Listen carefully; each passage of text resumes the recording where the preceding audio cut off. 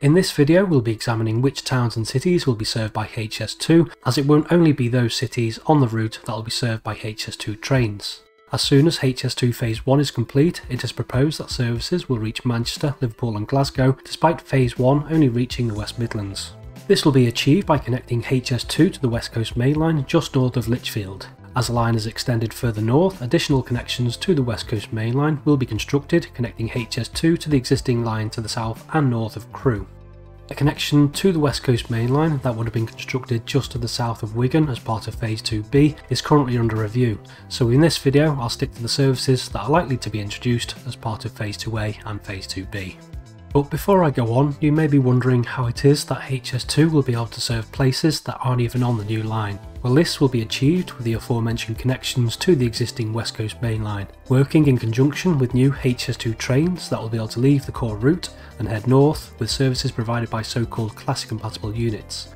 These will be trains built to fit within the constraints of the existing network, whilst also being able to travel at a high speed, up to 225 mph on HS2. This will work much like how Eurostar trains reached the Channel Tunnel before the Channel Tunnel railing, better known as HS1, was constructed.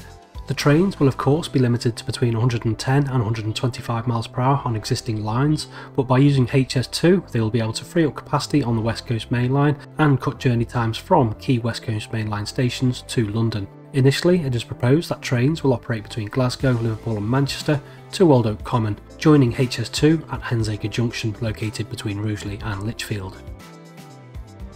Once HS2 Phase 2 is complete, trains from Liverpool, Glasgow and Manchester will join HS2 just to the south of Crewe Station and will then travel all the way into London Euston, as by that time the new station at Euston would have been complete. Once Phase 2A is complete, the number of services from Manchester and Liverpool will be increased, with Manchester expected to be served by 3 trains per hour and Liverpool 2 trains per hour. After the completion of Phase 2A, it is proposed that Hensacre Junction will be used for an hourly service originating in Macclesfield that will call Stoke-on-Trent and Stafford before joining HS2. In addition, a new service originating in Lancaster will head south, calling at Preston, Wigan and Warrington Bank Quay before reaching Crewe.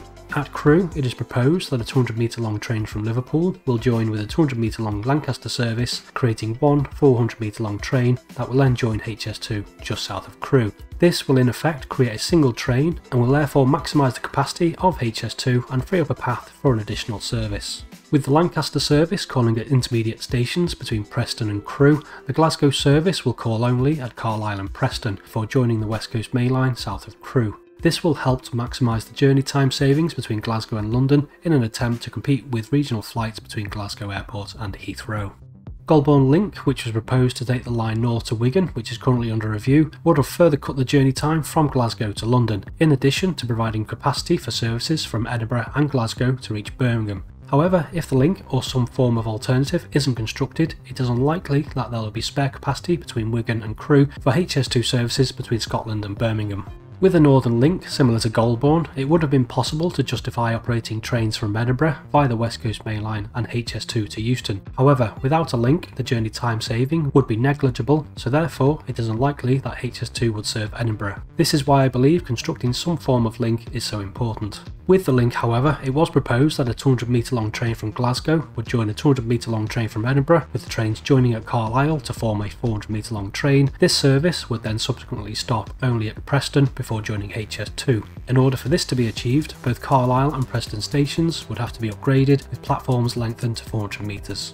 As things stand, HS2 Phase 2B will only reach Manchester, with trains travelling underneath Crewe once this is complete. This will further reduce the journey time from Manchester to London and will allow for a new service to operate between Manchester and Birmingham. This service would take just 40 minutes, which is 46 minutes quicker than the current service operated by Cross Country. In my opinion, the link between the regions and Birmingham has been massively underestimated, as the planned arm of HS2 to Leeds would have also provided a huge uplift in capacity and substantial journey time savings between Leeds and Manchester. Similarly, Scotland to Birmingham journeys would have also been vastly improved if HS2 is built in full. But as it is though, the only services from the north to Birmingham will be from Manchester. I think perhaps the proposed service diagrams best demonstrate how HS2 will benefit millions of passengers from London to Scotland, and I also believe they begin to reveal how HS2 will benefit passengers who travel via existing West Coast Main Line services. But I'll cover much more about how HS2 will benefit towns and cities right along the West Coast Main Line in the next video, and that will simply be called Why HS2.